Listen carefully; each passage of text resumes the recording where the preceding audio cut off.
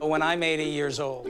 When I'm 90, hopefully when I'm 100 years old. Be able to interact with things I always worry about is being dependent on somebody. Healthy. Where I would continue to be engaged and productive. I hope to become an old, young, active person. Over the course of human history, most people died before the age of 10, with an exceptional few living into their 60s and 70s. Around 150 years ago, a remarkable shift occurred, and the average length of life began to increase. Every decade, about 2 years were added to average life expectancy. This trend continued in Western Europe and North America until, by the close of the 20th century, life expectancy had doubled for most people in the developed world. And those additional 30 years of life that we added in the 20th century, we call the first longevity revolution. It was primarily improvements in public health, like clean water, sanitation, indoor living and working environments, controlled air temperature. These are all the things that created very harsh conditions for people in the early part of the 20th century. We wanted to live longer. We didn't want our children to die. We succeeded in doing this. And we got exactly what we wished for. Today, the numbers of people living to old age and to super old age are rising around the globe.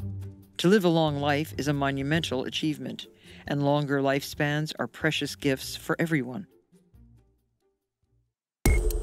But there is another side to this story. 50% of the children born now will live naturally to over 100 years. But if we don't increase health span, what it means is that individuals are going to still succumb to cancer, heart disease, diabetes, and neurodegenerative disease at some point between their 40s and their 70s. Developed nations are spending a growing share of their total wealth trying to hold back a fast-approaching silver tsunami of chronic diseases and disabilities of aging. Baby boomers who were born post-World War II are now aging into what we sometimes refer to as retirement age, post-65, and we're seeing this in some of our social programs. And the upheaval that that's going to cause to society is tremendous. This is referred to as the silver tsunami. And it should also be said that this is not a phenomenon that's unique to the United States. We're seeing this around the world in many countries. Escalating costs of health care and long-term care for growing populations of older people are driving government spending to new heights. A tide of chronic diseases born of the longevity revolution is what lies at the heart of the European debt crisis, a harbinger of what may await many nations, including the healthcare system of the United States. One of the major concerns with an aging population is that Medicare costs are spiraling out of control. They're going up by tens of billions of dollars on a yearly basis, and it's threatening to break our federal budgets. Right now, we're spending 19% of our GDP on healthcare, and it's going to keep going up. We live in a world that's exquisitely designed to support young life, and we need to very quickly develop a culture that supports us all the way through. As a geriatrician, I have seen people coming into the office, and I think it's an experience that all of my colleagues have experienced, who have multiple things going on, what we call multiple chronic conditions. And all of those things combined make for a real challenge to optimize quality of life and health for that individual, and to manage it in the constraints that are provided in the current medical environment. Magnified by hundreds of millions of people around the globe, the illnesses and infirmities of old age are a gathering storm of dependency, leading to lower quality of life and towering social burdens. Taking on the bulk of this burden are members of their families, the majority of whom are women. For families and caregivers of frail older individuals, there are real challenges to quality of life. The individual who is requiring care doesn't have the autonomy and independence that they're accustomed to. The caregivers are often very stressed, and that stress translates into problems with their health, challenges with maintaining employment, challenges with being properly reimbursed. It gets to be a real conundrum. With age, people face multiple threats at the same time to life and health, which means that even total victory over cancer, cardiovascular disease, or dementia would not extend high quality of life. There is always another disease of aging awaiting to take its place. Aging is a major risk factor for all the diseases that we are afraid of and we die from. And unless we change the rate of aging, all we're going to hope for is exchange one disease for another. Because the only way to treat all of them, to prevent all of them, is delaying actually the aging. The questions then become, what can be done to help ensure a longer health span? And what research is most likely to produce innovations for a better future? Scientists, politicians, doctors increasingly agree that investment must be made in medical research that aims to better understand how the aging of our bodies leads to the diseases that threaten not just our lifespan, but our health span. We are no genetically hardier than our ancestors were 10,000 years ago. This increase, this dramatic increase in life expectancy came about because of science and technology and wide-scale behavioral changes and social norms that improved the safety of the world in which we live.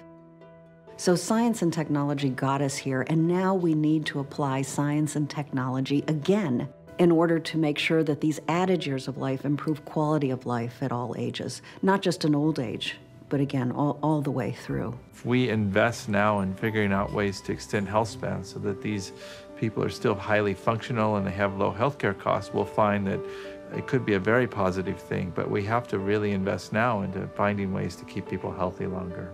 Scientists who study aging are in general agreement that the process isn't set in stone, that the aging process can be sped up by genetics or poor lifestyle choices, but that it can also be slowed down. This means that research that slows aging has the potential to extend healthy years of life and simultaneously postpone the costly and harmful conditions of old age. So in some sense, we're playing whack-a-mole. You know, you knock out one disease and then people are going to die of another disease or develop another disease. What if we could slow that biological process? Scientists have found that alterations in cell replacement and repair, stress response, and inflammation are key influencers in the development of cancer, heart disease, diabetes, and other debilitating and costly conditions of later life. These are also the essential changes taking place in our aging bodies that lead to loss of strength, changes in vision, arthritic joints, and other declines. But is it really possible to do this? To slow the rate of aging to protect against disease? We're now coming to realize that aging appears to be a modifiable risk factor, potentially. So we have some reason to be optimistic that in humans we might be able to delay age-related diseases as a group by targeting fundamental aging mechanisms. This would be absolutely transformative. So what was science fiction just a few years back is becoming reality. Even a marginal delay in the declines of aging could give us a profoundly effective and efficient means to prevent, postpone, or reduce the impact of diseases that threaten healthy lives. However, the great majority of U.S. federal medical research funds goes to the study of chronic diseases in isolation from each other and largely divorced from the underlying aging processes that lead to them all. As American taxpayers, we are already supporting medical research through the National Institutes of Health. The NIH is the envy of the world, and Congress allocates over $30 billion a year to the effort. Both by history and by habit, most of our national investment in medical research is aimed at research that is specific to individual diseases. What is driving all of these diseases that we're seeing in an aging society is the same damage taking place in our aging bodies. In order to make the greatest progress that we need to make, we need to get those scientists out of their silos. We need to foster more collaboration, more sharing of information, setting common goals, having them pursue the goal of healthier aging for our population across the board. It is an achievable goal, and it's one that could be the ultimate legacy of this generation. But there is evidence that priorities are beginning to change. 3 or 4 years ago, I started a group at the NIH, it's a trans-NIH group called Geroscience. So that's the science that addresses the intersection between basic biology of aging and why does it become a risk for diseases. There was a lot of enthusiasm, so 20 different institute directors joined. So basically, we're trying to do some work within the NIH to try to raise consciousness in other institutes about the importance of aging for their interests. What if science succeeds in resetting the aging clock in each of us, so that it takes 70 or even 80 years to reach age 60 in body and mind? What would that kind of future look like? A future of not just a long lifespan, but a long health span. My vision for healthy aging is my grandmother. She lived independently in her house for 72 years. She had to go into assisted living 6 months before she died. She was active in her bowling league until her mid-90s. She drove a car until her mid-90s. She was mentally sound up until 2 days before she died.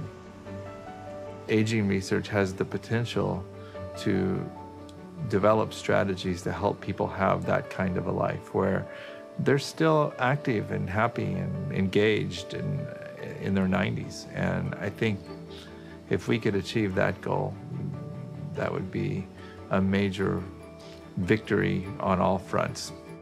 There's no question that health span, the extension of a healthy lifespan, pays economic dividends that would extend for generations. I mean, we've estimated in our own research that a minor deceleration in the rate of aging, very small change for the US, would add over $7 trillion to the national economy over the next couple of decades. And we actually think that's an underestimate. We think that it would actually be significantly larger. So the benefits in terms of economic value and in terms of personal value, just how you enjoy your life, is tremendous. We all know this personally. And imagine this at a population level, not just applying to an individual, but to over 300 million people. Some of our brightest and most dedicated research scientists are working on ways to unravel the secrets of aging, so we might finally realize our collective and ancient wish for more years of quality life. We're talking about a fundamental game changer in the world of public health that will change the way in which we live our lives. And that's the way I see a successful intervention to slow the biological process of aging. An intervention that slows aging, if it occurs in this century, and I think it will occur in the lifetimes of most people alive today, will be, in my view, the most important medical discovery in history. The potential of aging research is not to make us older for a longer time. We want to slow the hands of time so that we might enjoy more years of healthy, vigorous life. Why shouldn't this be our next great national priority? I love working with older people as a geriatrician, but I am growing maybe a little bit tired of trying to prescribe better wheelchairs, better walkers, ways of preventing falls, ways of preventing incontinence, ways of preventing age-related diseases.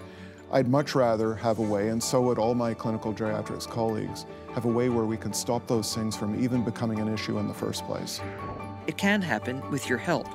To learn more and get involved, visit healthspancampaign.org.